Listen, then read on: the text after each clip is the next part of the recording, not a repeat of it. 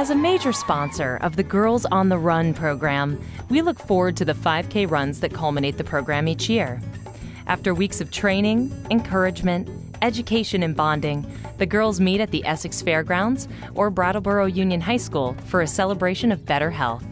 We like to be there too, to provide fresh Vermont spring water and to paint happy faces. Nothing makes us prouder than to look out over the sea of proud faces, a crowd that has grown exponentially in size over the 7 years the program has been giving girls the opportunity to develop stronger bodies and healthier outlooks. Each year, our state's participation in National Walk at Lunch Day grows. We're extra proud of our fellow Vermonters, since the last day in April likely brings frosty air and sometimes even snow here, rather than the warm burst of spring greeting walkers in other parts of the country. Still, in 2009, more than 12,000 employees, school children, and other Vermonters jump-started their spring fitness regimen by joining us in a rigorous walk at lunch on April 29th. The American Heart Association and the Vermont Health Education Initiative's PATH program offered support and enthusiasm. We kicked off the event with resolutions from both the Vermont House and Senate and proclamations from mayors in several cities. We look forward to continuing the tradition with the 4th annual Walk at Lunch Day on April 28, 2010. Walking is good for you! What can we say? We may be serious about our focus on health, but at Blue Cross and Blue Shield of Vermont, we like a party too. We couldn't pass up the opportunity to join in celebrating the 400th anniversary of the voyage of French explorer Samuel de Champlain, the first European to set foot in Vermont. Of course, we put a healthy spin on our contributions to the 2-week-long event. We partnered with other Vermont organizations to host a History of Healthcare exhibit at Burlington's Metropolitan Gallery, got folks walking at special edition harbor tours run by the creators of Queen City Ghost Walks, and gave patrons of our blue canoe and kayak races at North Beach the opportunity to experience the excitement that Champlain himself must have felt when he made his maiden voyage by canoe. Blue Cross and Blue Shield of Vermont organizes community advisory boards in various regions of our state. The health-minded Vermonters who make up these boards engineer health improvement programs geared directly at the needs of their communities, and they have great ideas.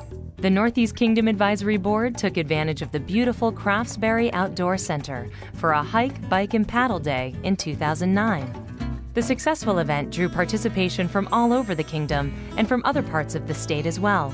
We had so much fun, we have hike, bike, and paddle events already in the works for 2010, not just in the Northeast Kingdom, but in other areas of the state as well. We feel lucky that our exclusive focus is in creating great member experiences for Vermonters and working toward a healthier Vermont. Not only does it mean we get to work hard at serving our neighbors, it allows us to experience and enjoy Vermont's treasures and partner with some of the organizations that make Vermont the healthiest state in the nation, as well as the most beautiful. This year, hundreds of our members got a chance to stroll the grounds of Shelburne Museum and Hildene Mansion. To be sure they got a little bit of a workout, we set up story walks and scavenger hunts that span the grounds. Of course, we fueled their fitness with people-powered smoothies made with a bike-powered blender we borrowed from our friends at City Market. For the 2nd year in a row, our charitable arm, the Vermont Caring Foundation, has made the Vermont winter a little warmer for Vermont children. Research has shown that warm underclothing is high on the list of needs among low-income and homeless people living in cold climates.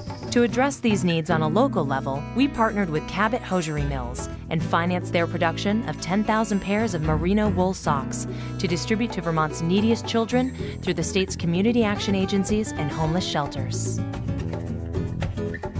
Blue Cross and Blue Shield of Vermont employees' commitment to the health of Vermonters doesn't end when they leave their desks at night. They take their positive, giving spirit to scores of charitable and community organizations throughout the state.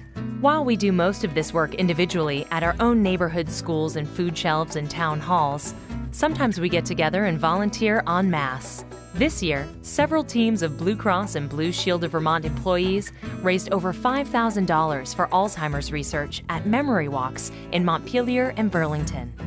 Blue Cross and Blue Shield of Vermont team contributions, along with our corporate contribution, brought our donation total to over $10,000. Everyone from the CEO to the company mascot got into the act, showing that as coworkers, as individuals, and as the Vermonters we are, we'll stop at nothing to make sure our members and others in our state are healthy and happy.